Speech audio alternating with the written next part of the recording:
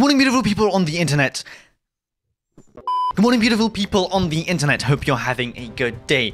But I think it's about time that Verstappen makes a decision in his life. Williams, they've made a decision, a pretty big decision, of getting Colapinto in for Sergeant.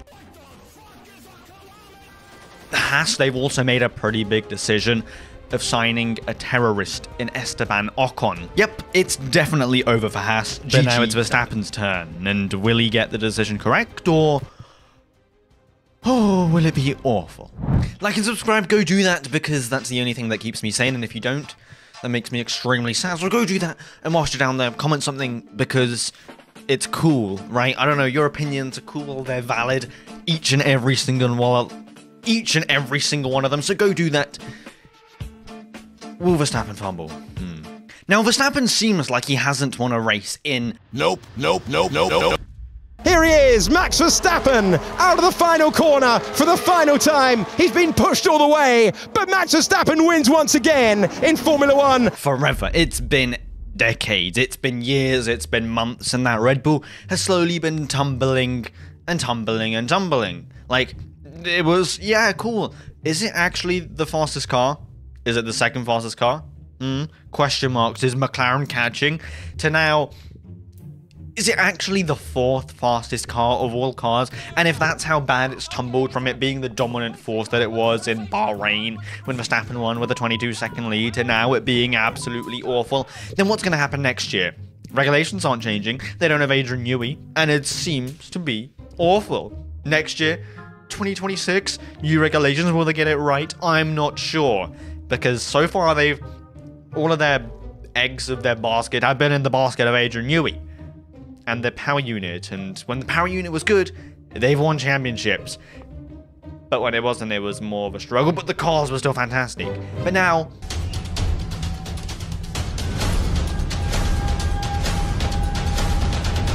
we're in Baku, and apparently according to them, according to Red Bull, according to Verstappen, he says the team needs to start seatbelting themselves and strapping themselves in because we actually need to win this championship. Red Bull have said that, I think we might drop this car, see if we can win and focus on next year. Because with Adrian Newey not there, we're going to have to focus on next year. Baku, they kind of hit the floor running in practice. Their car, they've been struggling with medium speed corners, you know, like those Silverstone long hairpins, the Monza Parabolicas, the... you know, the Lesmos and stuff like that, and blah, blah, blah. But the thing is, there isn't many medium speedish corners in Baku, so they were expecting good results. And to be fair, they hit the ground running in practice. Pretty decent, but practice 2, practice 3, seems like other teams have just been slowly catching up, and they've been tumbling and tumbling. Now, that is just practice. Qualifying is soon to come. And I haven't watched it yet because it's in an hour, 30 minutes, and there'll probably be a voiceover of me saying that, oh my god, either Red Bull are cooking, Red Bull are back, or no, Verstappen actually has to make a change. Wait, no, a decision, yeah. Not only was qualifying shambolic, Perez somehow managed to do something for the first time in his career this season, the race was also quite shambolic. Lando Norris, who started 15th, overtook Verstappen, who started 5th. And that is a statement. That is like, Red Bull, hello? Moment, forehead, like what?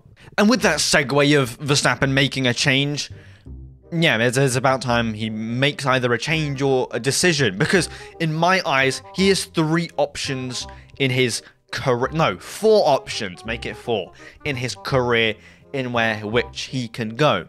The first, he can obviously stay with Red Bull, see what's poppin', see if it's gonna get better or not. With Mercedes, we saw them tumble down in 2022, but we kind of started in 2021 with issues in testing, and then it was a bit It was still an amazing car, don't get me wrong, but 2022, it was awful. 2023, it was awful. 2024, it was awful until it wasn't. It took them a couple years, and if Verstappen wants to go through a couple years of pain, then sure be it. Wait, no, yeah, stick with the Red Bull. Is that going to happen? If Red Bull starts tumbling even more, I don't see him sticking around, because he only wants to win, and if he's not winning, then he's getting bored. Yeah, that's just how he works. I'm not sure whether we're going to see him in another team, so if that doesn't happen, retirement might be the next option for him. At Max Verstappen. Senior Living. He says he's gone past the halfway point in his Formula 1 career. He wants to venture into different things, and that's cool. That's cool. Kimi Räikkönen, he won a championship and fucked off to rally. That was amazing. Kubica, he did rally and, well, it didn't pan out too well for him. And that made me deeply sad. So Verstappen, watch out. But maybe he loses this championship. Maybe he has a vendetta on Norris if he somehow manages to win, which I don't see it happening because McLaren are McLaren and Lando Norris is Lando Norris. And he will come over the line to try and improve. He's on for a personal best. No, he's boxed! He's boxed! He's coming into the pits. Lando Norris is in the drop zone. The checkered flag is out, and the driver second in the World Championship will fall at the first hurdle. And Piastri gives off serial killer vibes. Lovely job, Oscar. Great afternoon. Fantastic. Yes. But say Verstappen loses and Red Bull aren't performing next year. He gives them one more year, maybe 2026. Maybe it might be time for a change. And that's where his options come in my humble opinion. Red Bull, if they don't perform, I think he's going to leave. Retirement, maybe not. Options. Now I'm going to start off by saying that he has two options. I don't think he's going to go over to Ferrari. Why is that? Because they have the golden boy of Formula 1, Charles Leclerc. Do you think he's going to go to a different team? No. I think he's going to be born and bred in that team, just like Schumacher, but not really. But you know what I mean, right? They have Lewis Hamilton. I don't think they're going to want to get away. Lewis Hamilton just joined that team. Hello? Is he going to go? No. So that leaves us with the other two big dogs. Or not really big dog. Oh, also, McLaren. He's not going to go over to McLaren, is he? Let's be real. Piastri's there. And Norris is there. And unless they both decide to leave because the team can't operate, but I think they're getting to grips with that, then, yeah, that's not happening. But one of the teams that I think he might be able to consider is Mercedes. They've been struggling, but they somehow seem back. Do you remember Baku, 2022, where Hamilton pretty much broke his back? It's seeming a lot better. They've won multiple races this season. It's not like it's lucky or it's a track or they've just gotten, you know, like Brazil in 2022. Cool, you won a race, but then the race after that, you were ass. Now, they are just consistently at the top of the field where they probably should be. And with Hamilton leaving and Kimi Antonelli joining and Russell being Russell, and you never know what he's going to do. He might win a race, he might crash out, or Kimi Antonelli, he's a rookie, right? No one knows what he's going to do. Verstappen, when he joined the Red Bull organization in Formula 1, he had Toro Rosso. We didn't go straight to the Red Bull. No. And that's why ever since the contract has been announced with Kimi Antonelli, there's been speculations of, maybe it's going to be a 1v1, a straight 1v1 between Russell and Antonelli. Can Russell prove himself of being the lead primary driver? Or will he crumble? Can Antonelli prove himself of being the next Max Verstappen? And there's been speculations, a lot of speculations, and honestly, I buy into them. It's going to be a 1v1 between them two, and whoever comes out victorious will retain their seat if Verstappen wants to go to that Mercedes team if they keep on improving. Because who wouldn't want to have a Mercedes? We know. Who wouldn't want to drive for Mercedes? Duh. But that is if Red Bull kaput into the ground, right? Toto Wolff has obviously been declining these things, saying, no, we are set with this lineup for the future. Now, yes, cool, you might be set with this for the future. It was like Hamilton and Bottas, and then one of the drivers got replaced and Russell came in, was the young buck, and Hamilton showed him the way. Same thing happening now. Russell being the older buck and showing the young buck and Kimi Antonelli the way. They had that lineup for 3 years. That is a pretty long time. And maybe they want to do the same thing. Maybe Toto Wolff isn't talking out of his ass, and maybe he's spinning facts. He wants this to work out for the future. But if Verstappen actually wants to leave that team, then who wouldn't want to have him? Right? Who wouldn't? And it might be a straight up 1v1. And whoever can do better. It's not even just who can do better. Say Russell scores 15 more points than Kimi Antonelli, gets a race win or 2 more than him. He's been in the sport for many, many years, and it's Kimi Antonelli's first season. Personally, in that scenario, in that small little scenario, I'd give it to Kimi Antonelli. But that's not my decision to make. Don't know what's going to happen. But it's an option for Verstappen. And George Russell and Kimi Antonelli might be under a slight bit of pressure. Even though Toto Wolff's saying that their seats are guaranteed for a while. Maybe not. And last but not least, I think a good option for him is a team that last year I thought were Pogo. This year I thought they were clowns until a young Jeremy Clarkson said that Adrian Newey is shopping for houses in Oxfordshire, and he predicted the entire future.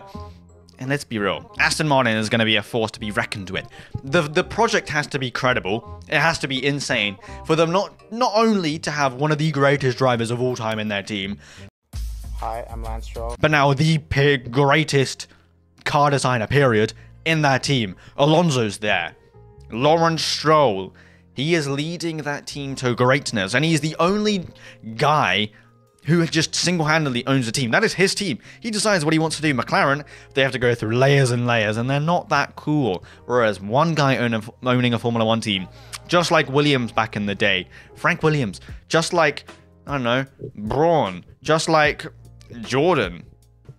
Like, that was sick, right? But now it's just layers and layers of weird shit that's going on. And that credible project has not only got Aston Martin, not only has Adrian Newey, Alonso, and maybe it might be time for somebody else with a name of Verstappen to join if that Red Bull team kapoots next year and the year after that. As I said, the project has to be credible. It has to be credible for Adrian Newey to be signing a 3-year contract or something like that, probably.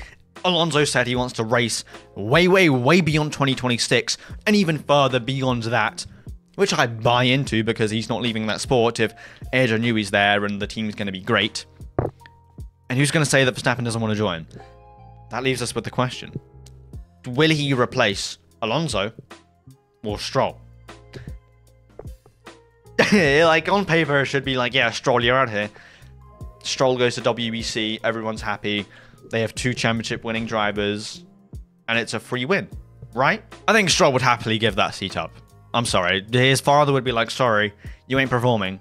We need Verstappen, and then we win.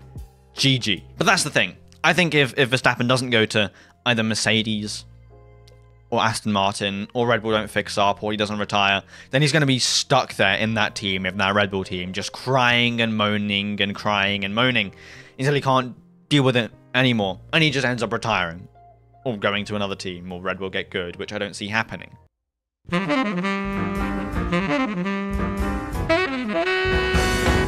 Welcome back to what I like to call Delusional Discussions, where the delusional human discusses my thoughts. What is actually going to happen with the big V, with the Verstappeniness of the Verstappen? Now, I don't think Red Bull are gonna be all that. I think they're gonna fail terribly.